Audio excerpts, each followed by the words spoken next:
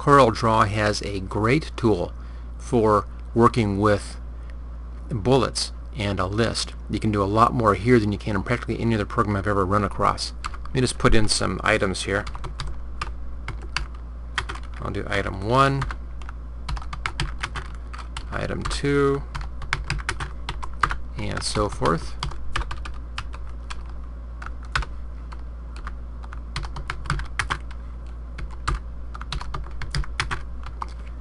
There we go. And I'll just select these like that to select that text and go up to the text menu and bullets right here. In here you can choose to use bullets or not, and they'll automatically be applied to the text that you have selected. There we go. Now by default it's going to grab this symbol, just a little dot symbol, and it's going to pull that from Wingdings if you're working on Windows, and it'll adjust the size. Now you can change the size of your dot, make it larger just by clicking on that, and you can go for a larger dot size if that works out for you. You can move them up or down using this baseline shifts and get the alignment exactly where you want it. You can adjust spacing in here.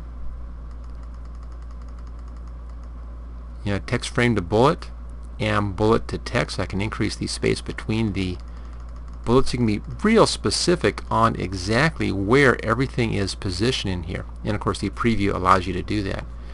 But we're not limited to just this plain dot. This is pulling this from a font, and we can use any image in this Wingding font. Click on that down arrow. There's a whole bunch of images in here.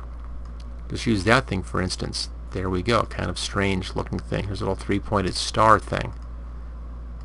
If I scroll up, we have numbers, we have all kinds of symbols in here. There's little wavy flags. And we're also not limited to just this one font.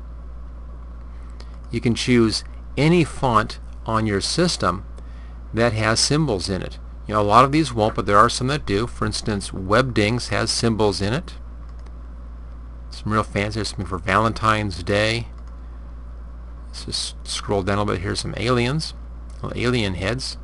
They're a little too large, so make them smaller. There we go. And let's adjust the baseline shift back to 0 again. So any image that you have inside of any of your typefaces, you can go ahead and use that. Here's a symbol font right there. And we have several of these Wingding fonts. There's a pen, here's a telephone, little pointing finger.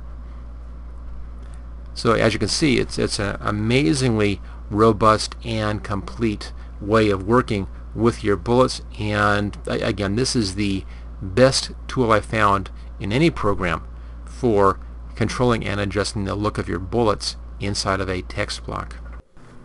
Thank you for watching my video. I hope you found it useful. If you like this video, click on the like button below to let others know. You can click the subscribe button so you don't miss any of my videos in the future. I'm frequently uploading new training videos. Don't forget to check out my website at howtogurus.com. You can share this video with your friends and coworkers. Just click on share and then click on the social media buttons. Feel free to comment on my videos. I try to answer all comments as quickly as I can. And finally, you can get all of my training videos on DVD at howtogurus.com. Thanks again for watching.